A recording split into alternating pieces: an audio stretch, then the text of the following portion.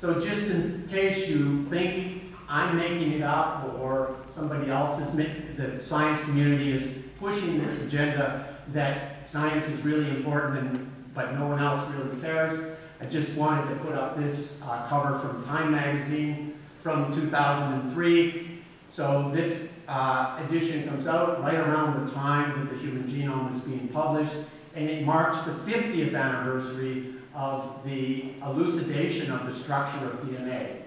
And it's quite clear that the artist who had the task of creating this cover had in mind this dialogue between science and religion.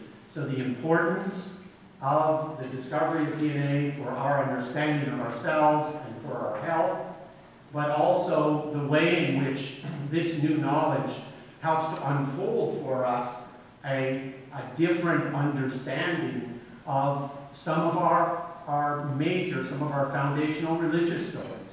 So how do we understand our religious tradition in light of the new and wonderful things that science is offering?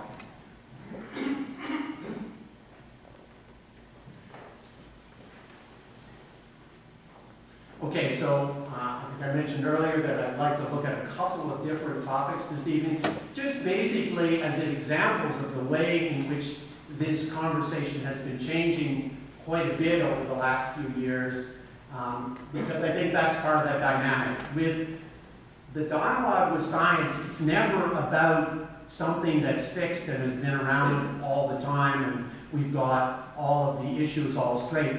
It's about basic issues, but which new knowledge and new technology is going to change the character of the conversation. So I'd like to start then with the stem cell conversation and then move on to talk a little bit about the Human Genome Project, the impact of genetics in medicine, and this new idea of personal genomics. Okay, to begin with this stem cell idea, the excitement around the concepts of stem cells is based on this idea that there are cells in our body that are constantly renewing. And we also have this other concept that comes from biology about the way in which some stem cells can give rise to a wide variety of different differentiated cell types. So you have a relatively nondescript cell that people will call a progenitor. It can make lots more of itself, but it can also differentiate into other cell types. And here on this diagram, which I borrowed from a document from the National Institutes of Health in the States, it shows the stem cells differentiating into neurons and blood cells and muscle cells. So that's the idea. If we can learn about how stem cells work in the body, perhaps we can use them for repair of, say, nervous system trauma or repair of degenerative diseases, whether it's something like muscular dystrophy or Parkinson's. So that's the idea, this regenerative medicine making use of stem cells to renew a body that has a degenerative problem. This idea about stem cells was around for a while, but it had a particular impetus in the 60s when people were trying to improve upon the blood transfusion process. A couple of good scientists here in Toronto, Till and McCullough, they were studying how blood stem cells were able to regenerate an immune system, so all of your white blood cells and your red blood cells, in the case of, say, cancer patients, or some of this work started people who were radiation victims and stuff.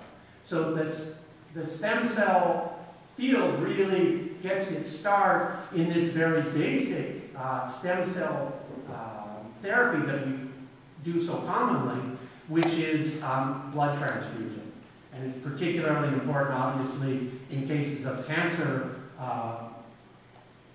treatment, where perhaps all of your blood cells are going to be wiped out.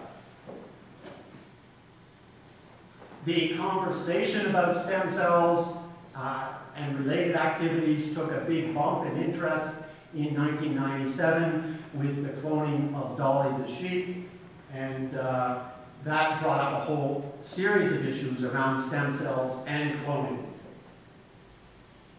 Then the very next year, after the cloning of Dolly, there was this article appeared in Science where a group of scientists in Wisconsin, at University of Wisconsin, said, well, for a long time we've worked on stem cells, embryonic stem cells in mice. If we want to take this to a clinical position, we need to figure out how to work with human stem cells. And so they created human stem cell, embryonic stem cell lines that were derived from the inner cell mass of a human embryo from a in vitro fertilization clinic. So an embryo that was determined by the clinic to be spare and therefore would be destroyed was used to create the first set of human stem cell lines. Okay, so how does this stem cell business work? So with embryonic stem cells, the idea is that these cells here, which come from what is mentioned as the inner cell mass, these are the cells that will give rise to the embryo. This slide points out that while we start as one or a few cells, all of those cells in that original thing that's listed as a blastocyst, that's all we have to start with to give rise to us. And it more or less works all the time. That's why we're all here. But you can take those cells that would normally give rise to the body, you can take them out, it destroys the embryo, put them in a dish, and have them differentiate into a whole variety of different cell types. They first learned this trick with tumor cells. They found that culturing certain kinds of tumor cells in culture, you could give them different growth conditions and they would differentiate into particular cell types.